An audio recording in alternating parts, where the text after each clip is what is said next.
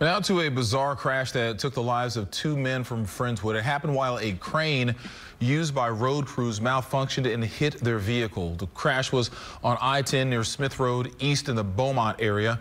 KPRC2's Rochelle Turner live in Friendswood now. Rochelle, what have you learned about this tragedy?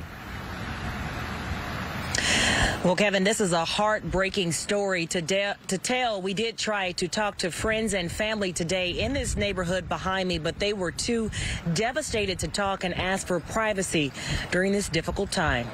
This is video of a devastating accident seen in Jefferson County that claimed the life of two men who lived in Friendswood on Thursday. Authorities say 37-year-old Safaraz Karawadia and his passenger 42-year-old Altaf Kasawadia were headed westbound on I-10 in this truck when they came across a construction site. The Department of Public Safety says construction crews in the area were working on the interstate and operating a heavy crane. The crane experienced some type of malfunction and crushed the pickup. The two men were killed. The construction company Johnson Brothers released a statement which reads in part, in response to the incident which occurred on the construction site along I-10 involving subcontractor Hemp Hill Construction, our thoughts and prayers are with all involved in this incident.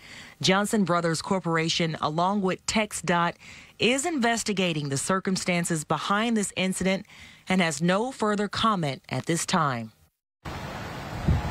And Keith and Christine, I do want to mention that we did receive a statement from TxDOT a couple of minutes ago. They are also offering their deepest condolences to this family and working with that construction company during this investigation.